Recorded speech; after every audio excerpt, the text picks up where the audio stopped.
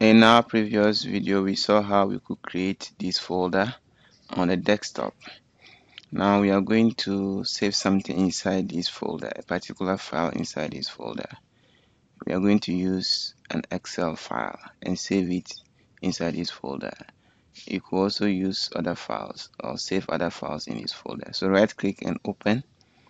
You can see that this folder is empty. There's nothing in it at the moment. So we are going to start Microsoft Excel. Then open a file, create a file and save it here. So just search for Microsoft Excel. Then you open the app. So let's open a blank worksheet, a blank workbook. So just double tap on it.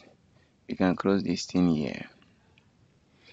So after closing it, you can type whatever you want to type in this Excel worksheet or workbook.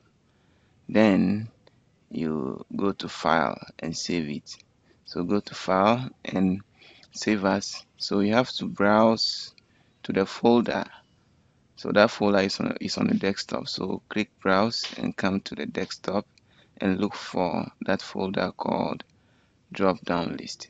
So here we are inside documents, so we have to go to the desktop. So you browse to the desktop, you can see drop down list. Open it, then give this workbook a name, any name you want. So I'm going to give it this name, drop list, and save. So when you close this Excel workbook and come back to the folder, you can see that the file is inside the folder. We'll see how to create a drop down list in Excel in the next video.